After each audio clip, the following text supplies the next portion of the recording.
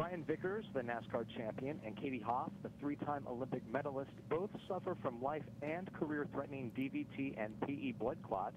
They have partnered with Janssen Pharmaceuticals and the National Blood Clot Alliance for 100 days of awareness in honor of the 100,000 Americans who die each year from DVT, PE blood clots.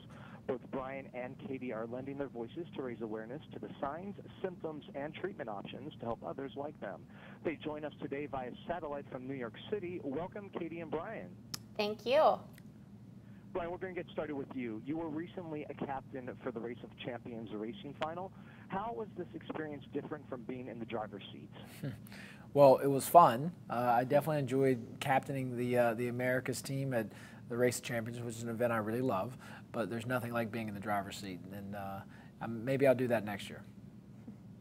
So can you tell us, what are you hoping to accomplish with this campaign?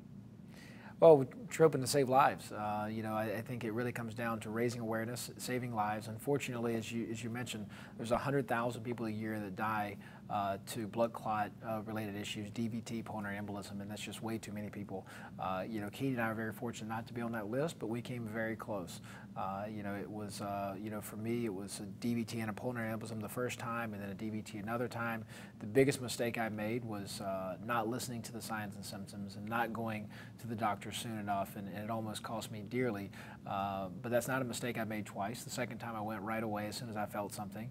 And, I think for me, being able to tell my story in depth and what I learned, the mistakes I made, the right decisions I made, the signs and symptoms, the treatments, etc., is kind of the best way I've found to kind of give back and raise awareness. And that's something we've been very fortunate to be able to partner with Janssen, to tell our stories. And you can see them at treatmyclot.com.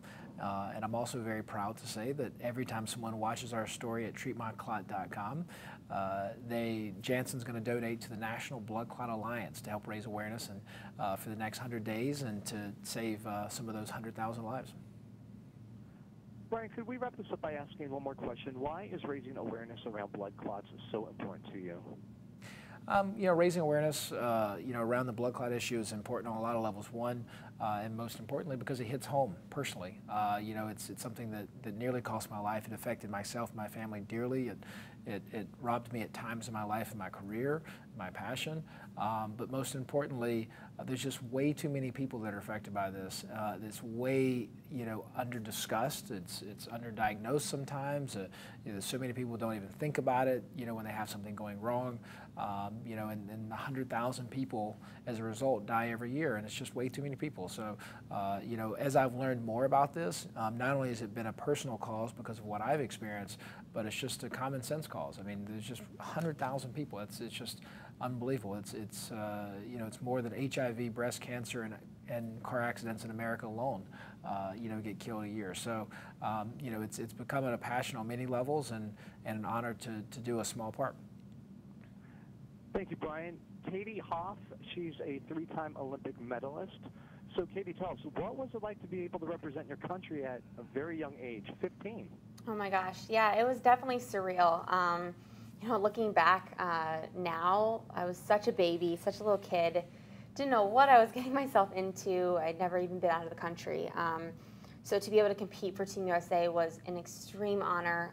It really just lit the fire under me and, kick-started my career on the international stage. And it was truly incredible. So tell me, how did you feel when you were diagnosed with such a serious condition? Oh my gosh, I definitely don't think I grasped it at first. When they said, you have a pulmonary embolism, like Brian said, we didn't even know what that meant. That was something that we had not heard. It was not super common in our world. And, I think at first I felt a little bit of relief because I finally understood what was going on with me, relief that I was alive. 100,000 people is just staggering to me in 1 year. And then, I think it really started setting in about, just the seriousness of the situation and how I really did not understand or recognize the signs and symptoms at all. I mean, it was misdiagnosis after misdiagnosis, and a part of that is myself. I didn't really push doctors to think outside the box and think about every type of, diagnosis, so. Katie, can you tell us where can people find more information about this campaign?